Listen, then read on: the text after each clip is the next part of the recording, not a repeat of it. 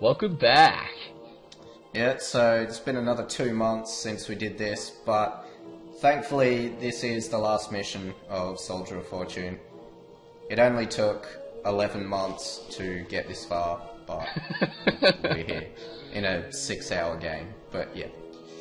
Yeah, like, literally it took less to actually get to this point, but yeah, you know, just life stuff and uni and whatnot getting in the way, we couldn't do the video straight up. So, the first thing that you notice back there is the only pool of water in the entire game.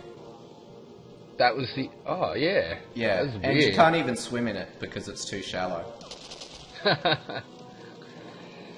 And another thing you notice is there's no gore in this whole mission.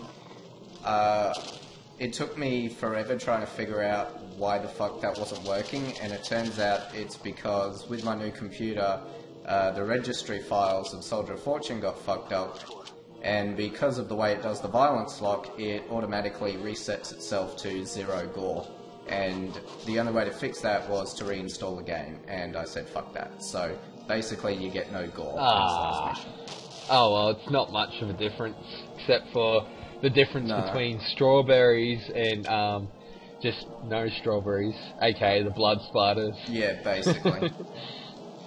But the practical use of it is actually really good, because it means the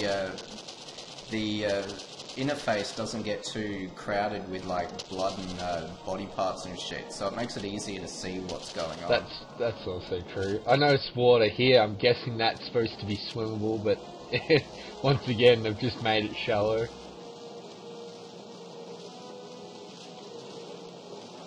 Yeah, I get what you mean. Less clutter in the screen, but it looks so beautiful with all that blood.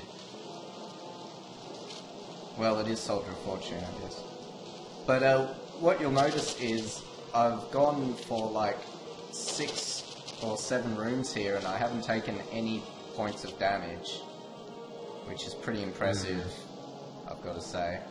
Because this mission is, well, obviously it's the hardest in the game. Yeah. And when we get to the final boss in Germany 4, then you're really going to see the sort of shit that I went through to record this fucking game. It's where the magic begins. Yeah. Well, it's also where it ends. Unfortunately. Until the next adventures. Which is a bit psycho than the 4th mission.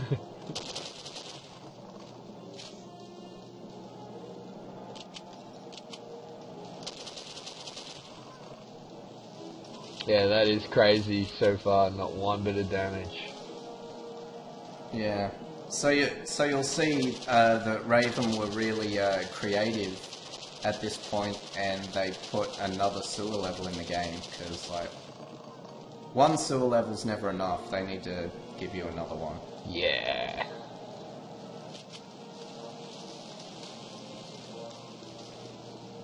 Gotta love the sewer levels. Yep. They're great, and you gotta love random cardboard boxes in the sewers as well.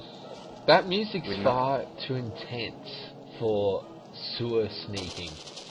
So, you reckon? So you got a massive gun, like killing everything, but still, I know it's like trying to draw up to the end, but like maybe they could have had it a little bit more like we're gonna sneak in.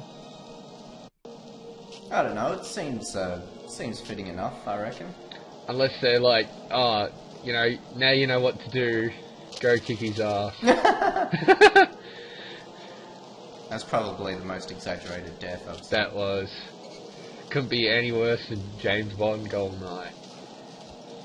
Yeah, that had some pretty retarded death animations. Oh, there's that beautiful water, you can't swim. I was going to say drink. I suppose you can't drink it either. Well, I don't know. Considering how tough John Mullins is, you'd think he'd have a pretty good immune system as well. Yeah, probably take a little slurp. Yeah. Oh man, if no one would have known that was there. I just love how, like, you shoot one bullet and the whole fucking thing explodes. And more shelves full of cardboard boxes. Look, there's a hidden thing behind the cardboard boxes.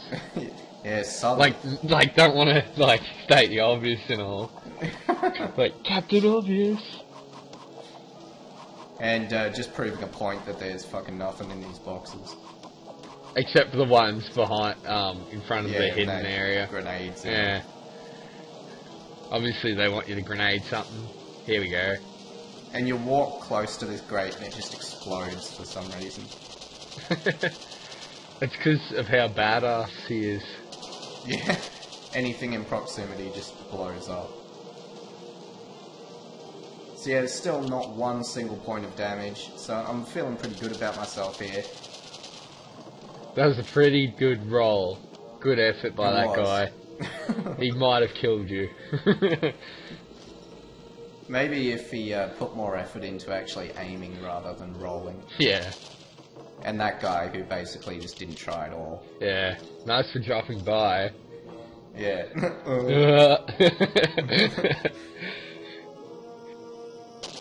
So there's all these fucking snipers up on the walls here. They make them so obvious. It's like the level's really like bright and they're like little dark objects. Oh, except for that one. Yeah. And that one, I would have got owned by them. Locked. So you'll notice that the heavy machine gun is, for some reason, the most accurate gun ever at long range.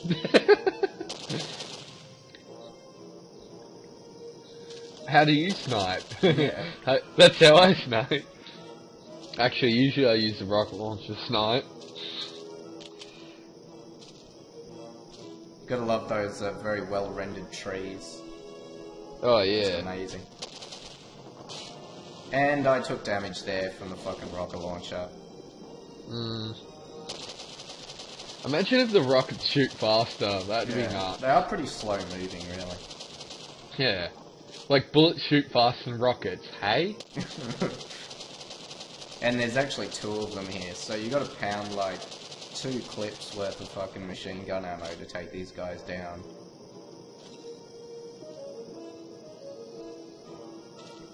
And you'll notice that I've not used any other gun, and that's because ammo is really fucking hard to come by in the later levels. So you gotta save as much as you can. You're so lucky that you turned around, because you, like, it actually looked like you weren't prepared, and you saw those guys roll, and you're like, oh, okay. Like, if they didn't roll in, you would have been dead, seriously. Pretty much. So this door's locked, it opens up somewhere else. Or get the key up here. No, it's even stupider than that. And it takes me like a minute and a half to do this fucking bit because it's so dumb. And I didn't edit any of it out, so you can see how dumb it is. No, that's good. Right, so there's a window and there's a fucking wheel next to it. I'm guessing it opens up the gate over there, Yeah, like it said. But you gotta hold the fucking button to make the gate go up. And for some fucking reason, yeah, see here, I didn't realise, I just pressed the wheel and tried to run because it's fucking timed. And if you don't get there fast enough, it closes again. So there you go, I realise it closed, so I'm like, well, fuck this.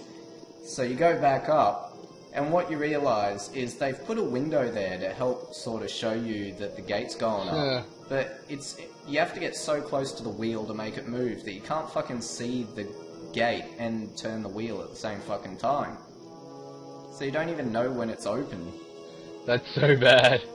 Yeah, it's so shit. So then you gotta fucking run as quick as you can down here. Oh, imagine if you get crushed under it. Yeah.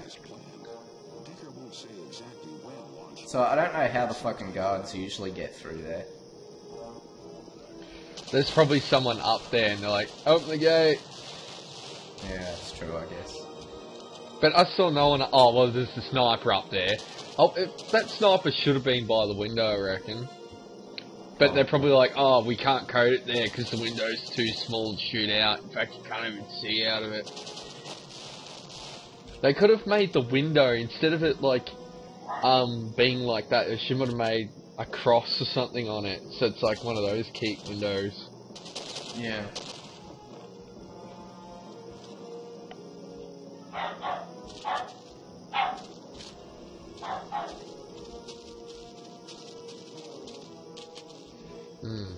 Thought I heard some dogs barking in this level. Yeah, so did I. Weird.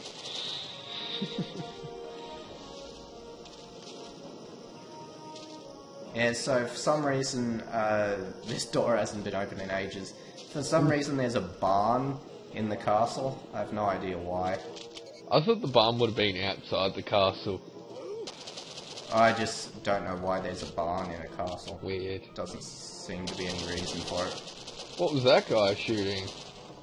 That guy was shooting the slug thrower, and pretty much the rest of the game is going to be devoted to showing off the slug thrower. Cool. So you'll be able to see that in the next levels. And of course, the secret entrance into the missile base is in the barn. In the barn, yeah. That. I'm sorry, but that is not generic at all. No. So here's the slug thrower. I was going to show it off for the last guy, but there weren't any last guys, so... We'll see it in the next mission. In the next level, alrighty. I actually thought that the slug thrower was the shotgun-looking gun. So I think I remember actually shooting that gun.